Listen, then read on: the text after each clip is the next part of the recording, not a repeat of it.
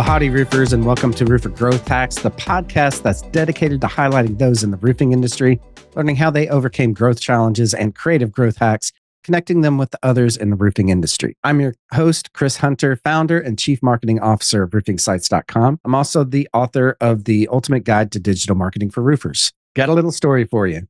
Moshe Cohen with Negotiating Table Inc. provides training, dispute resolution, coaching related to negotiations, leadership, conflict management, and communication. In this episode, Moshe shares some great advice on how to manage conflict and negotiations in your roofing company. So be sure to listen up as Moshe shares some awesome growth hacks. Well, howdy, roofers, and welcome back to another podcast for Roofer Growth Hacks. We've got Moshe Cohen on here. Thank you so much for coming on and sharing all of your wisdom here with our roofing family. Well, thank you for inviting me. I'm looking forward to the conversation. Awesome. Moshe, why don't you tell us a little bit about yourself, your journey? Where did you start? Where are you now? What are you doing? How are you helping people? So my journey's a little strange because I started off in science. I started off in physics, and then I was an engineer for about 13 years. I decided that I was more interested in the people side of things than the robots and computer stuff that I was doing at the time. So I decided to go into management. And to that end, I went to business school. In business school, I discovered that I actually didn't like managing anything, but I loved my negotiation class. And as a result of that, I ended up getting some additional training and became a mediator. So this was back in 1995. Soon after that, I started teaching classes in negotiation in addition to mediating disputes between people in conflict. And then in 2000, Boston University invited me to teach. So since then, I do a lot of corporate training in negotiation, leadership, conflict resolution, communication, all the people aspects of business. I also teach the same subject in the business school at Boston University. I still mediate all sorts of different disputes, mostly in the business world. And I do a lot of consulting, coaching, and public speaking and writing. And I've written 3 books. One of them is a negotiation book, and the other 2 are collections of essays about optimism and that kind of thing. I wrote them during the pandemic. It was kind of depressing. So I wrote these essays to cheer myself up, and people liked them, so I published them. Wow, that's awesome. That's pretty cool. I'd like to get a copy of one of those. Yeah, for sure. Tell us a little bit about your company and really who's your target audience? Who do you help best? So I work really in 2 main areas. One is everybody, and especially everybody in the business world, negotiates all the time. You negotiate to get clients. You negotiate to resolve issues that come up with clients. You negotiate to resolve money matters at the end of jobs because that's often where they show up. So I work with people in all aspects of that. So I work with people who are selling. And if you run your own business, you are by definition selling. And then throughout the project managers have to deal with an awful lot of negotiations. And again, if you run your own business and you're working with clients, you are managing projects. And then finally, there's all the financial and terms related issues that come up on projects. So I help people with those. When things go bad, the other side of my business is that I help people resolve conflict by actually getting in the middle as a mediator and helping people work things out without telling them what to do. So I facilitate their conversation and help them come to resolution. What's like the typical scenario for that? So it really is all over the map, but very often something has gone wrong. Yeah. And it could be that the owner, for example, is expressing some disappointment or unhappiness with the way a job was done. The roofer, for example, might be feeling like they did exactly what they said they were going to do. Mm-hmm. And that the problem is that the owner had expectations that were somehow not realistic or not based on what was contracted. Usually they try to talk it out themselves. And when that works out, that's great. But sometimes it doesn't. And very often the conflict can escalate from there. So people usually stop communicating, and then they might send a lawyer letter to each other. And at this point, things are kind of bad. Yeah. Now, they could go the litigation route, and a lot of people do that. But litigation takes a long time, and it's very expensive, and it's very damaging to relationships and reputations. So if people decide to try to work things out on their own, they can go and find a mediator. Sometimes their lawyers help them find mediators. Sometimes they do it on their own. And really, the mediator facilitates a discussion between them. And both parties talk about their perception of the situation, what they want to see happen from there. And the conversation will very often lead to some sort of resolution where nobody comes out of it completely happy, but everybody comes out of it happy enough. And that's better for them than pursuing other choices. So something that you said earlier is that everyone is negotiating all the time, right? From project managers to sales to whatever, right? So let's talk about like sales, right? What's the typical, what do you coach on, helping people negotiate through sales? So I have 3 pieces of advice that I give over and over again. Okay. The first one is know your stuff. Come in prepared, right? You're going to get questions. You're going to have to present yourself as knowledgeable, and you really don't want to fake that. So if there are different choices to be made, right? Different materials, the roofing, for example, or different ways of constructing the roof or that kind of thing, you want to be as knowledgeable as you can about your craft. Yeah. Secondly, you need to know things about the environment. What are the material costs these days and how do they impact the project? What are logistics and how long is it going to get materials and that kind of thing? Because all of that stuff is going to come into the conversation, and preparation is so important when you're negotiating. If you're unprepared, bad things happen. The second thing is, I don't know if you've heard the saying that we have 2 ears and 1 mouth and we should use them in proportion. Yes. The best negotiators are the best listeners. Spend twice as much time asking questions and listening as you do talking about yourself and your business and your roofs and all that stuff, because frankly, nobody cares, right? Customers don't care about you and your business and what you know how to do. Customers care about their own problems. So you want the customer to talk as much as possible. Sometimes people call me up and they say, "Hi, Moshe, we've heard of you. We'd like to do a negotiation workshop. What can you do for us?" And instead of telling them what I can do for them, I say to them, "That's wonderful that you want to do a negotiation workshop. Why? Why do you want to do one? What is difficult that you want to make easier? What is challenging that you want to make less challenging? What's not efficient that you want to make more efficient? Let's pretend we do a negotiation workshop and it's fabulous. What's different for you? What do you imagine things looking like at the end?" I get them to talk about themselves for the next half hour. Yeah. And at the end of that, I can go, "Well, based on what you've told me, which is that your need are this, and that, here's what I would suggest we do." And they go, "Wow, you really understand us." And then they buy. So that's the same thing with the roofer. I mean, people want to know that you're listening to them, that you understand what their issue is. Are you talking to someone who has a huge sense of urgency because they're actually seeing some water damage? Are you talking to someone who really cares about aesthetics and that's their main concern? They want to have the prettiest house in the neighborhood. Depending on what they're saying to you, you need to hear that from them so you know what words to use to make the sale. Very often we try to make the sale based on pitching something that we think is great, but until we know what they're going to think is great, we don't know which aspect of what we do to actually emphasize. And the third thing is probably the 2 words I say the most when I coach negotiations are slow down. Oh, yeah.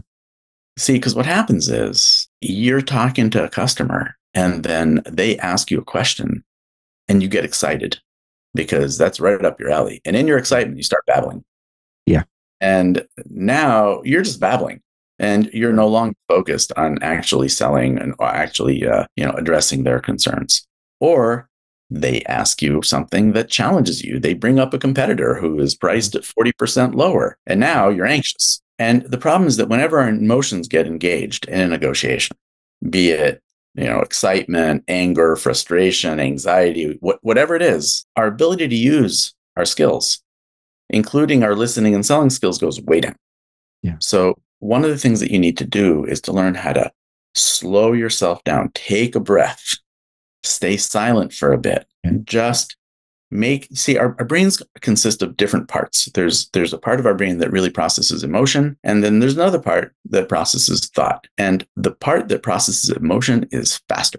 Generally, because we're humans, the thinking part wins out eventually, but it's slower. So we need time for our thinking brain to catch up to our emotional brain. So if we slow things down, we can respond to situations rather than just react to them in the moment. And that was going to be the other question that I asked, because you said earlier on bringing up emotions and letting the emotions get the most of you there. But it sounds like you've already answered that of just slowing down, right? Are there any other tools or techniques that you have to give to someone that's in that fight or flight mode, right? Because it happens to everybody, every business owner, every salesperson, every operations, anyone who's dealing with other people get that periodically, right? Oh What God, other every techniques? parent, every human, we all get that, Sure. right? Right. I think I had that with my son last night, 19-year-old. So yeah. So how do you, what are your techniques? What are your, strategies for removing yourself from that, emotionally from that situation and let that happen?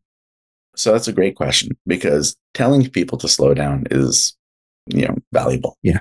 Yeah. But how do you actually do that, right? So there's a few things that I suggest to people. One is, if you're in a position where you feel yourself emotionally agitated, and again, it could be excited, it could be a good emotion. One thing you can do is to just say nothing. If you're not saying anything at all, you're also not saying anything you're going to regret. I can think of many times when I spoke in haste and regretted it. I can think of no times when I took a beat and regretted just taking a beat.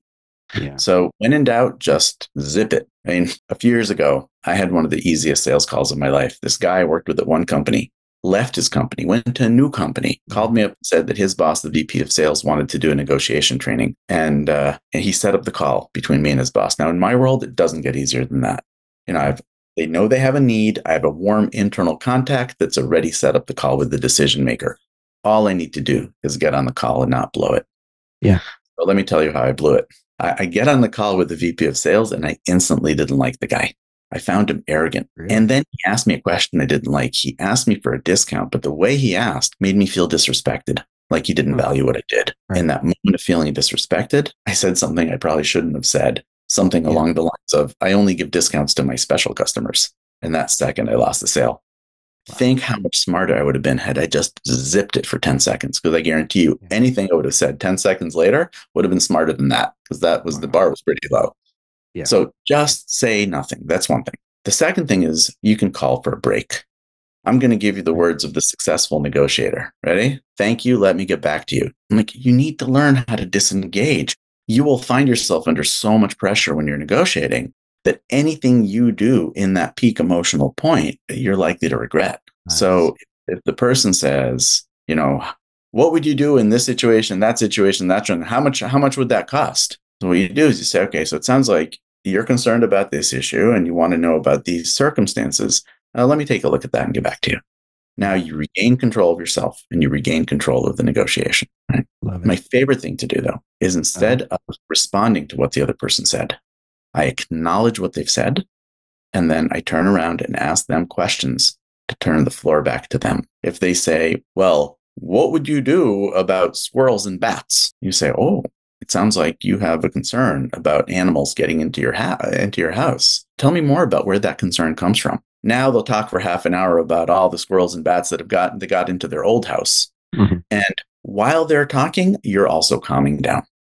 Okay. You're learning some good information, but you're also calming down and learning to kind of acknowledge what they've said, because if you don't acknowledge it, they're not going to let you ask another question. Yeah.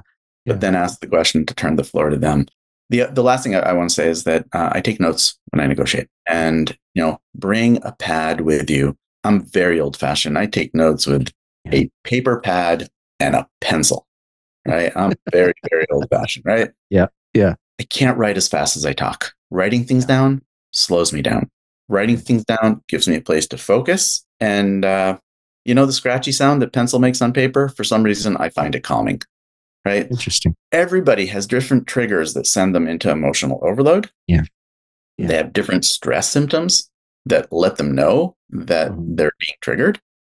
And they have different techniques that work for them to slow down. But the important part is the awareness, right? In Collywobbles, in my book. So my book is called Collywobbles: How to Negotiate When Negotiating Makes You Nervous. And the word collywobbles actually means tummy ache. It means like nervous stomach. In chapter 2, I talk about this emotional response curve, where when you get this emotional spike, that comes because your amygdala just got activated. So it's good for you to know what kind of things tend to send you there. Yeah, it's really important for you to know what are some of the symptoms that you encounter when that happens to you. So for some people, for example, your muscles really tense. Other people feel hot. People's heart rate goes up. Those kinds of things. So you have to look out for those symptoms. And when you feel your blood pressure rising, that's a sign to you that you need to slow down. So that's when you use the techniques of, staying silent, taking a breath, asking questions and listening, asking for a break, and those kind of things. Love that. So let me ask you, right? We've got a lot of new roofing company owners that are listening to this right now. What advice would you give to them if they're just starting out their roofing company? So I think the first thing I tell people is that people do business with people. And when you have an opportunity to talk to a homeowner, or it could be a business owner, right? I'm sure some people work in residential and some in commercial. It's the person-to-person connection that actually gets you the work, right? People hate it when you're salesy. People hate it when you get kind of slick. They want to feel connected to you. And there are basic things you do there, right? You have to be authentic. You have to be genuine. I think they want to see that you're really you, that you're not just putting on a show for them. They want to know that you care.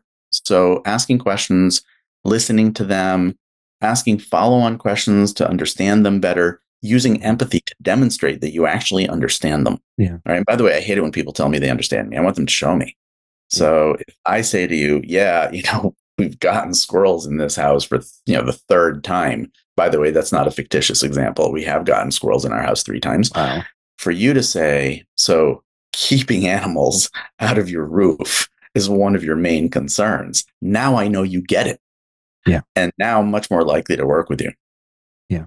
Finding things that you have in common that greatly increases your likability. But again, you can't fake any of this. You got to create a genuine connection with the other person.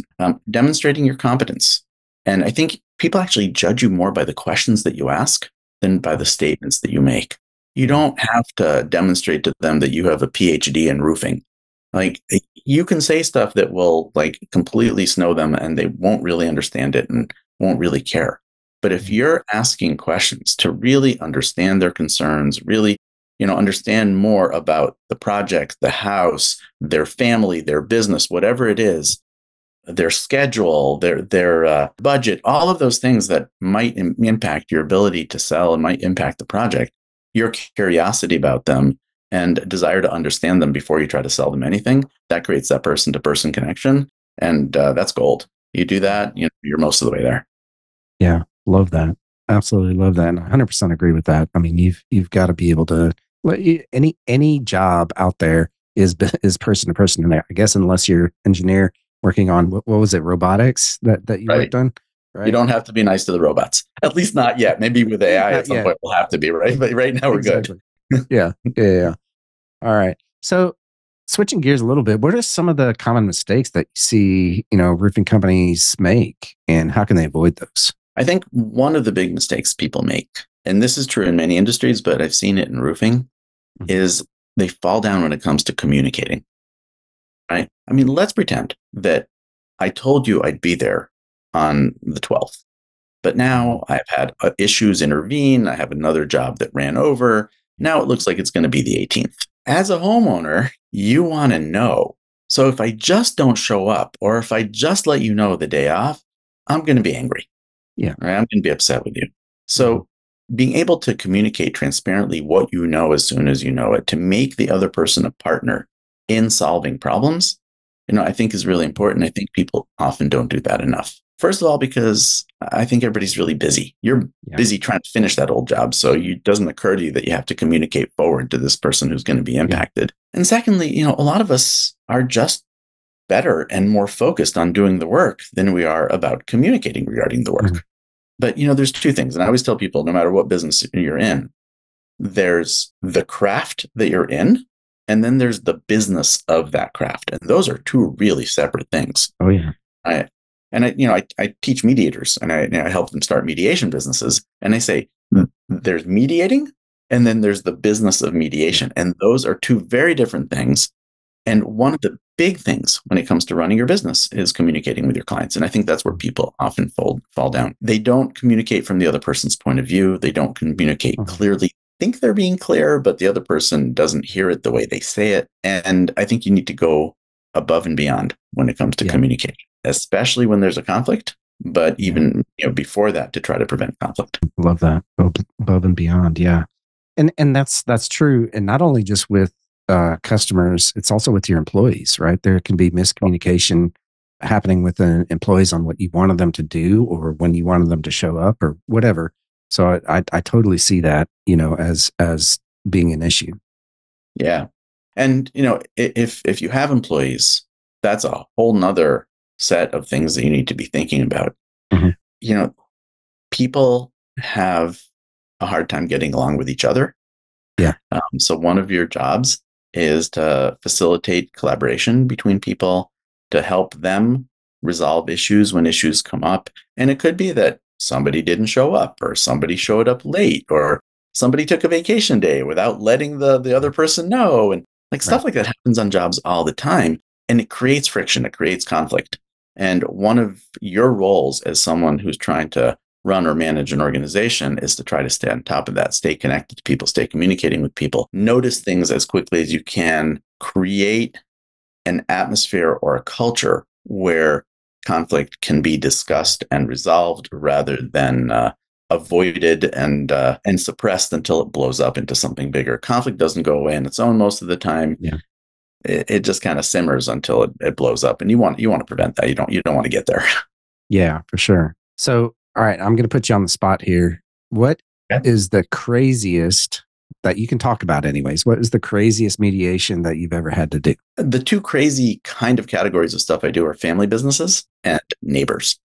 Oh, I got to tell you, neighbors have a long time to build up resentments with each other. It could be something as simple as where somebody put a fence. Yeah. And then, they survey the property and it turns out it's 4 inches over the property line. And now there's a huge row. But family businesses, people hold stuff, they hold grudges for 20 years. I've had someone say, my grandfather warned me about you on his deathbed. And this person said that to her brother. I mean, it's just like what? Family businesses bad. Yeah. And, I mediated a big one last year involving 5 siblings. And these people are all older. And at that point, the next generation was already involved in the dispute. And those things just get really nasty. I can't even imagine that. So that's awesome. All this has been great, Moshe. I really appreciate all this. We're going to pause here for a few seconds for a message from our sponsor, roofingsites.com. Since 2018, roofingsites.com has helped roofers double their sales by getting their marketing right using the 4R roofing marketing system. If you're a roofing company owner wanting to grow your business, be sure to go to roofingsites.com and sign up for a roofing marketing strategy session with me. All right. And we're back for our lightning round. All right. So we have one rule here, and it's real simple. You have to answer each of these questions in 1 minute or less. Are you ready, Moshe? Oh, I don't know. I'll try. All right. Number 1 question. What is your favorite personal hack? This could be a book. It could be a podcast. Anything goes here. So I think when you mean personal, it's sort of relating to personal life. And I have to say, I have 4 kids. Right. And one of the books that actually made the most difference for us is actually a book called How to Talk So Kids Will Listen and Listen So Kids Will Talk. So in terms of personal life, the ability to hone your listening and really pay attention when people talk to you, that was probably one of the most impactful ones for us. Love that. Love that. I'll definitely check that out. All right. Next question. What is your favorite business hack? This could be a book, podcast, anything goes. We're Roofer Growth Hacks. Mine. Nice. So, I wrote Collywobbles because what I noticed is that there's lots of good books out there about negotiation, but then people go to use stuff and they can't. So Collywobbles is all about managing your emotions as you negotiate. And since we negotiate all the time and we have emotions all the time, if you don't do the two things together, I don't think you're really going to be as effective as you could be. Nice. Love it. Okay. Next question. Moshe, what is the best advice that you have ever been given and bonus points for you, how you actually applied it? To stay curious. That whatever I think I know is just what I know today. And that in order to, for example, grow my business or even grow my hobbies or everything, I got to realize that whatever I think I know is really limited and to always look out for more. There's a famous quote by Isaac Newton. I don't know how I may appear to others, but to me, I'm like a small boy wandering on the shore and occasionally finding a pebble while the vast ocean of knowledge lays undiscovered before me. So I really like this idea that the world is this amazing place and to stay curious about it. Love that. Well, Moshe, how can the Roofer Growth Hacks family get in touch with you and help you and support you moving forward? So I'm on LinkedIn almost every day. I do a negotiation video every 2 weeks. And I post a lot about negotiation, leadership, sort of business ideas, optimism, mindfulness. I did write 2 books about optimism. One is called Optimism is a Choice. The other one is called The Optimistic Pessimist. And so if people want to follow me on LinkedIn, and they can get in touch with me, they can always message me on LinkedIn. It's just Moshe Cohen Negotiation. Look for me. It's very, very easy to find me. And then I like it when people buy my books. So if people want to go buy Collywobbles, if they prefer audiobooks to written books, it's available on Audible as well as Apple Books and all the other audiobook providers, and on Amazon as well. So those are the 2 things. Awesome. Well, thank you so much, Moshe, for coming on. And we really appreciate all of the knowledge that you have given to us in this podcast. Really appreciate you coming on. Well, thank you so much for inviting me. This was a delightful conversation. It was great to meet you. Well, how about that, roofers? Was that amazing or what? I know that I have a ton. I had literally wrote down 2 pages worth of stuff here. There were some valuable hacks that Moshe shared during his interview. And I got to say that the 3-step process for negotiation that he has is golden, right? Is number 1, be prepared. Number 2, listen more than you talk. Number 3, slow down, right? I think that's brilliant. I mean, most of the times, even from sales standpoint, from operation standpoint, to any kind of talk that you're having with anybody for that matter, be prepared. I mean, that just makes sense, right? You got to know what you're going to be talking about. Number 2, listen more than you talk. I know that I don't do this personally, so I need to really coach myself on doing this a lot more. And then slowing down, making sure that you take some time, take a deep breath, and slow down before you make any kind of response. His other ones was how to really control your emotions, right? He talked about this 4-step process of number 1, say nothing. Okay. That goes back to that slow down. And this is when you're heading into an emotional state, you understand that you're about to go into that emotional state. Number 1, say nothing. Number 2, call for a break. Thanks so much. Let me get back to you on that one. That's key right there, I think, because if you can just take a few minutes, an hour, whatever, in between, something that's going to be emotionally charged and go down even a day, would you mind letting me look into that, and let's get back, circle back tomorrow on this. I think that's really, really important, right? And number 3, acknowledge and then ask a question going back to, what was just said. Number 4, take notes with a notepad. I love that. Here I am sitting here with my notepad, and I agree. Sometimes just writing things down so that you can go back to them and ask clarifying questions later is kind of an important piece. All right. Well, that's going to do it for another episode of Roofer Growth Hacks. I hope you enjoyed this episode and that you connect with Moshe on LinkedIn. That's where he primarily is. So be sure to go there and go connect with him. Also, while you're out there, make sure that you connect with me on LinkedIn or Instagram or Facebook, YouTube. We're out there all over the place. You can listen to other episodes for Roofer Growth Hacks at our website at roofingsites.com. And I want to give a huge shout out to our sponsor, roofingsites.com. Since 2018, roofingsites.com has helped roofers double their sales by getting their marketing right using the 4R roofing marketing system. If you're a roofing company owner wanting to grow your business, be sure to go to roofingsites.com and sign up for a roofing marketing strategy session with me. Also, this past year, I published my book, The Ultimate Guide to Digital Marketing for Roofers. If you're a roofing company owner and you don't have this book in your hands, I will send it to you for free. Just go to go.roofingsites.com and I'll send you a free digital copy of my book. Well, roofers, join me next time and we'll connect with another great roofing entrepreneur and learn how they hack their growth. Until then, I'm Chris Hunter. Thanks and gig 'em.